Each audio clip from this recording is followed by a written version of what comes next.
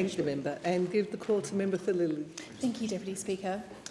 Littering and mismanaged waste is a serious threat to our environment and significantly impacts the use, enjoyment and value of our local parks and waterways.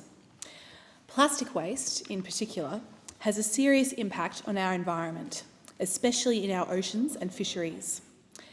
Australians generate approximately 103 kilograms of plastic per person each year, but only 12% of that plastic waste is recycled. The rest is either burned, buried or sent overseas. 2% of our carbon emissions come from waste. It goes without saying that this is a significant issue for environmental protection, for sustainability and for our response to climate change. Unfortunately, when faced with the science and the facts, this government has been too slow in responding to Australia's growing waste problem. 2/3 of the government's so-called recycling investment plan we're speaking about today is made up of repackaged loan funds. The $100 million Australian Recycling Investment Fund is nothing more than a new label slapped on existing clean energy finance monies. This is not a form of new investment and it's not matched funding, as previously suggested by the government speakers today. And there is no direct funding, support or, in fact, procurement policies in place to help establish the necessary Australian recycling industry. There is no doubt that Australians are ready to do their part by trying to use less plastic and reuse and recycle where possible. And businesses are willing and able to be part of major change. As an example, I am proud to stand in this place and speak about the success of my home state of Queensland and our pioneer Cash for Container recycling scheme. Containers for Change is a statewide program that gives Queenslanders an incentive to collect and return containers to designated collection points in exchange for a 10-cent refund payment. That 10 cents can either go back into their pocket or can be donated directly to a community group or sports club. The program is an initiative operated by the not-for-profit company COEX and backed by the Queensland Labor Government to cut down on littering, encourage recycling and reduce the percentage of waste that ends up in landfill. The program has now been running for 12 months and it's going gangbusters. In the first weekend of the scheme, Queenslanders recycled almost 1.5 million containers. 1 year on, our recycling rate has increased from 45% to 62%, and a total of 1 billion containers have been returned across 330 designated collection points across the state.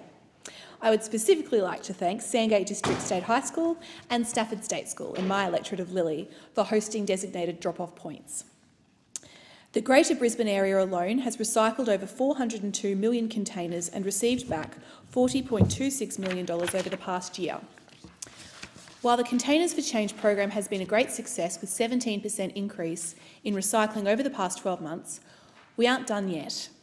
Queenslanders have set a target to lift our recycling rate to 85% by 2022. The statistics show that Queenslanders care about recycling and keeping our state great. Feedback I've been receiving from my constituents at mobile offices in Virginia and in Sandgate and in Wavell Heights is that they love the program and they want more investment in developing effective and sustainable waste management systems to protect our environment. Cleaning up our community is not the only benefit to Containers for Change. It provides benefits to social enterprises throughout Queensland by funding smaller scale infrastructure projects to set up donation points, to create fundraising opportunities for community groups, charities and not-for-profits. Investment in emerging industries like recycling and sustainable waste management not only has exponential impacts for the environment, but it boosts local jobs and it's great for our local economy. Through the Containers for Change program, 700 new jobs have been created across Queensland in only 1 year. Just across the border in New South Wales, we have new recycling technology that is being created by Dr. Len Humphreys and Professor Thomas Maschmeyer, which can convert plastic back into source materials, including oil.